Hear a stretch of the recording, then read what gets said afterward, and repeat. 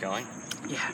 This is what happens when you're an irresponsible fisherman and you leave your gear around, or you leave an animal that's been hooked with a hook in its mouth. This goose was drowning right here. It's soaking wet. It's probably been in this position for months. Look how torn up its beak is.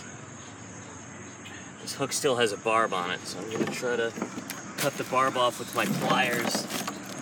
And this goose is I don't know if this goose is going to survive.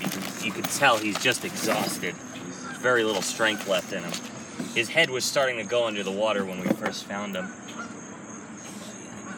I know. I'm sorry. Bleeding.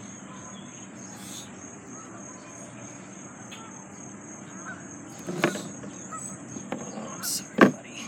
This is horrible. This is really horrible.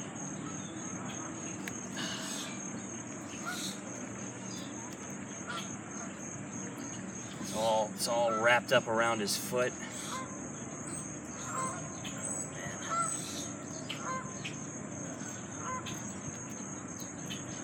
Yeah, that probably feels good to have that out of your beak now, huh?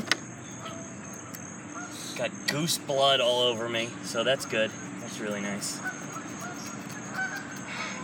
Not the sharpest knife in the world.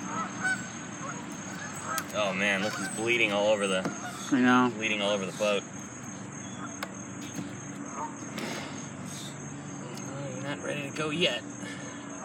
Almost, but not quite. Oh man, look at this. He's got like 20 feet of line trailing, and it's just worked its way all around him, all around his legs. He's got an enormous gash in his bill. Unfortunately, because these are so common and sort of overpopulated, it probably wouldn't be able to find anywhere that would take him. We're probably just gonna have to untangle him and put him back and set him free.